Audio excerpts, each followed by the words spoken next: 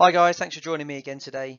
It's Mitch from Smart PE, and today I'm going to be looking at a smarter way to answer an extended question on muscle fibre types.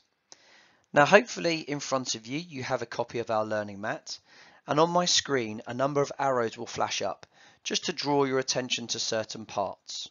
So let's look at the question first. Now I hope you're familiar with the steps that we like to follow.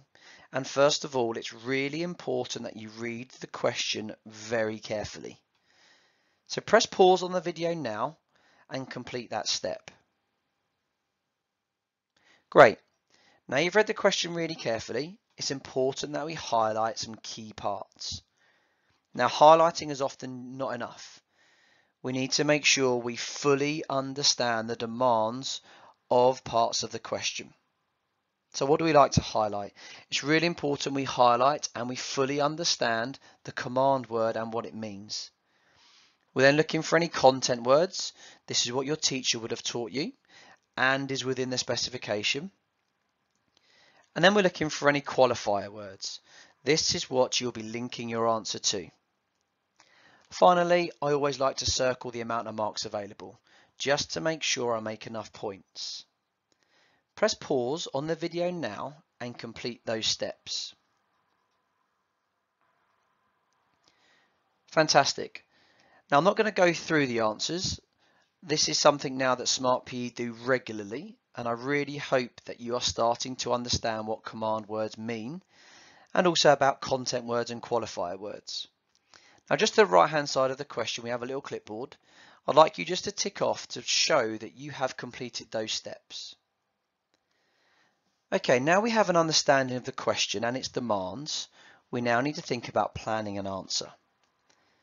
Now it's really important to note all assessment objectives are assessed in extended questions. So let's look at an A01 example first. Now for me to pick up an A01 point, I must recall a fact about muscle fibres. So the fact that I can recall about this topic is that there are two types of muscle fibres. There are fast twitch and there are slow twitch. That would be a great fact to go into my answer. I now need to look at application, or AO2. Now for application, I must give a specific example of when each muscle fibre type would be used by a tennis player. And the example that I have given is that type 2X would be used when serving to generate power. Now you can notice the bright yellow parts of my answer there are the key parts, the bits that are specific, the specific example to a tennis player. Notice there how it's made reference to serving, for example. Okay, what I'm now looking for is AO3. Now for me to get AO3, I must now start to talk about the relative importance part of the question. I must give a judgment about how important that fibre type is to the performer. And I might use words like very important or not very important, and linking words like because are really important here, as I must give a reason and a judgment. So let's look at an example. So my example is type 2 are very important because, or as, a hard serve will reduce the amount of time your opponent has to hit the ball. Again, notice how the parts in yellow really now start to address the part of the question, the relative importance part of the question, and that is essential. Now, if I'm able to repeat those steps another 3 times, another AO1, another AO2, another AO3, then my answer is likely to improve.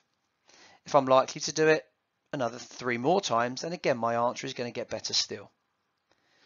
So what I'd like you to do is press pause on the video now and see if you can write some more AO1s, AO2s and AO3s on the left hand side of this page, your planning section. Press pause now and complete those steps. Great. Now take a look at the right hand side of the page. This is the exact question and how it will look on the day of your exam. Now, minus the big red circle which says subject to Ofqual accreditation, this is just from a sample question that was published a number of months ago. Everything else though will be how your question would look.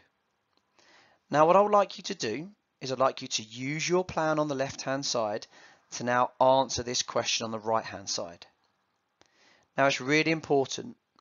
Punctuation, grammar, key terminology, it's really important that they are included in your answer. And take your time. And like I say, you've created now a really good plan on the left hand side, so please make sure you use it. Press pause now, have a go at answering the question. Fantastic. Now you've had a go at answering the question, turn the page over for some more help. Right, now we're on to the mark scheme. You can use the mark scheme to mark either your own answer or one of your friends in your group. A couple of things I'd like to point out. First of all, each assessment objective is worth a maximum of 3 marks. So 3 marks for AO1, 3 marks for AO2, and 3 marks for AO3. So let's say, for example, if in your answer you were to only write AO1 points, let's say you wrote 10 of them, the maximum amount of marks you could get would be 3 out of 9.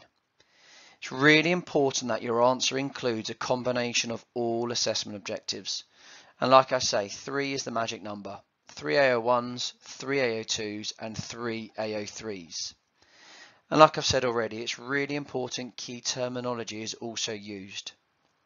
So what I'd now like you to do is you can use this mark scheme to mark your answer or a friend's answer. And if you get full marks, then great, give yourself a smiley face. If you do not achieve full marks, it's really important that you look at the mark scheme and you make any corrections to both your notes and your answer. Because that way, hopefully next time, you'll know where you've gone wrong and you won't make the same mistakes again. Corrections are so important. So press pause now and use this mark scheme to mark your work. Good luck.